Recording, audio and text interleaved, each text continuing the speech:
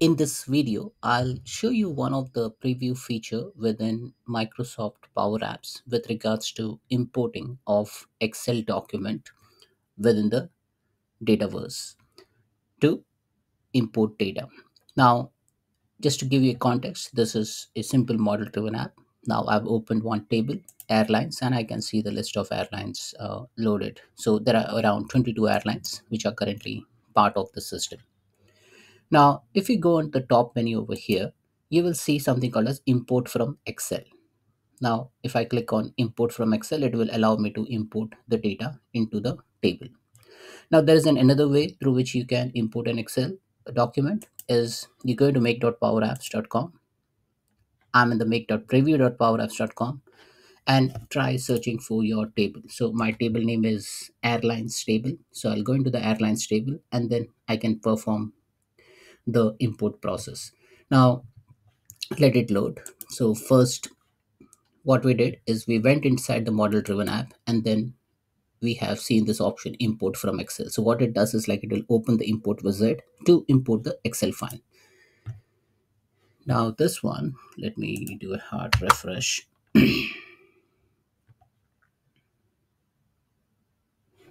Yeah. So if I go to custom, you will see airlines. And once I select airlines, I have an option to import. So import data from Excel.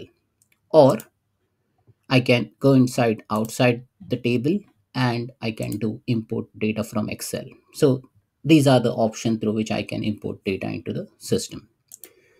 Now, the problem with this approach is if I do import from Excel, I need to know the exact format. Now, before I do an import from Excel, what I first need to do is like I need to first go to export to Excel, export the record set, open that Excel file.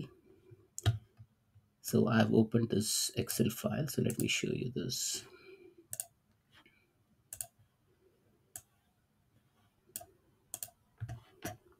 Yeah. So open the Excel file, enable the editing, and then start adding record over here. So you should know the exact format while adding record.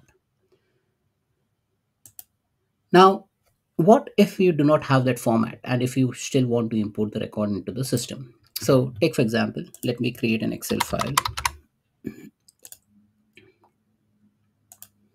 So this is our typical Excel file. Now the main thing what I would be wanting is just the name of the airlines. I don't care about description, total aircraft, total staff, and all those details. So let me open a blank workbook and let me add the name of the airline. So name of the airline, and it can be anything. So maybe I'll just say name and let me add Ryanair,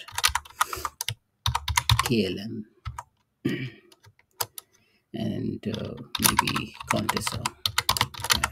I'm just making up some data over here. What I'll do, I'll just make this as a table. So my table has header and this is the table. And I can even name this. So I'll call this as air. And here I can have some other data. Data one, I can have other data. So I can have data two.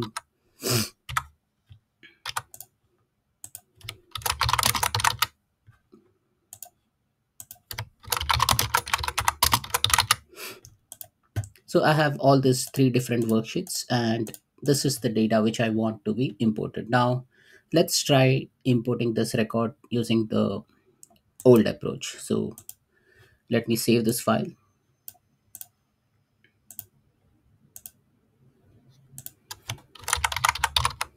So airline B. So I'm saving this file in my uh, desktop area and I just named as airline b.xlsx. Now this is that file. So before you import, make sure that you close this file. So airline b.xlsx, I'll just close this file. And over here, I'll go and say import from Excel. Now remember, import from Excel with this method needs to be in that exported format. But think about it like you don't have that specific format handy. Then you can go to desktop and I'll just select airline B and click on next. Now, moment you do that, it says invalid format and input file. The input file does not have the format that Dynamics 365 uses to map the data to Dynamics 365 field. So you may need to create that specific format, add the data in that, and then try importing. Now, same goes with here in the table. If you go to import data from Excel, it will do the same thing. Now, in order to get around with it, let's navigate to Power Platform Admin Center.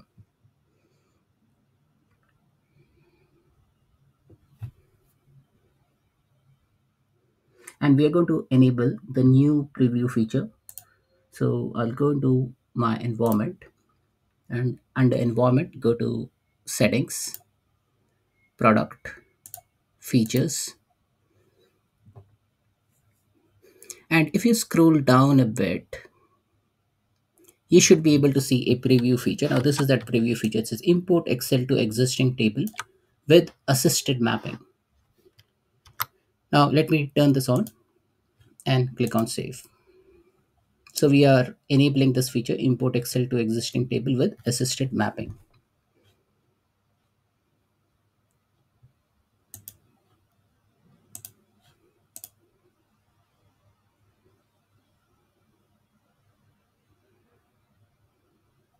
So this is saved. So let me go over here and do a hard refresh. And even in the model driven app, I will do a hard refresh.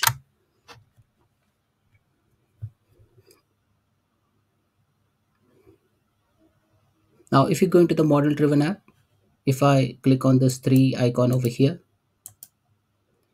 I can still see import from Excel. If I extend, I can see import from CSV or import from XML. So I just see import from Excel, which is the old one. If I go into the table level over here, go to custom, go to airlines table here. Now, as you see over here, you see an option to import data from Excel preview. So why this is enabled? Because we have just turned on the feature through the Power Platform Admin Center. Now, if I click on import data from Excel, and now you get some different interface. So now you have an option to either drag and drop your file or you select from the device. Now we have already created a sample file. So let me open that sample file. So I'll just drag and drop the sample file. Now this file is in my format. It's not in the format of what uh, the earlier classic model used to ask for. Now, as you see over here, we have created three different sheets, and now you have an option to select the sheet. So our data currently resides in the air sheet. So let me click on air, click on next,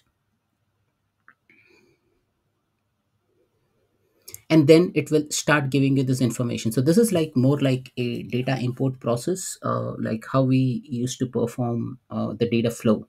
So it is that piece of work. So import method from source to destination. From source is the file, to destination is the Dataverse table. We can select the primary key. No need to select if you don't want. And then it will show you how many items are mapped and how many items are unmapped. Now, as we had only one column, so it has s- correctly mapped the name with name. Now you have an option. You can untick it and then maybe pick up any other field as well. But this has done the right job. So that's all good. If you want to see how many are mapped, so mapped, possible match, unmapped, all those things. Now we only had two records. So as you see over here, currently we have 22 records. If we import it, it should become 24. So let's do an import. So if I click on import over here, it will start the import process. Now, one observation which I saw is that I don't get to see the progress. Now the progress gets lost somewhere here. So it would be nice if you would have had been shown the progress so that we know how many records are imported, how many records are not imported, or how much time does it take to import that record. But anyways, as this is a preview feature, the improvement might come in. So it's still 22. So what will happen is it will the process will be uh, queued, and then all this information will get populated. Now as you see, oh, so we had three records, so that's why from 22 it became 25. So if you want to see, you can sort by newer to older, and then these are the three record which we added. So and that's why uh, this three records get inserted into the airline table. So what we have learned, we have seen that if you want to uh, have your own Excel format and import the data selectively into the table. This is a nice feature. Import Excel to existing table with assisted mapping. It does not require a specific format. You can pick up any Excel table with a proper tabular structure in it. And also the column name doesn't matter, because anyways, once you import the record into the system, it will ask you to map it. It would be good if you have a similar set of column names. So take for example, if you're importing say airline name, so you can put name as a column, or total aircrafts, or total staff. It will collectively and selectively pick up the right column. But if you don't, still you have an option to map those. So I really like this new feature, which doesn't dictate the specific format while importing records into the Microsoft Dataverse. So that's it, folks. Thanks for watching.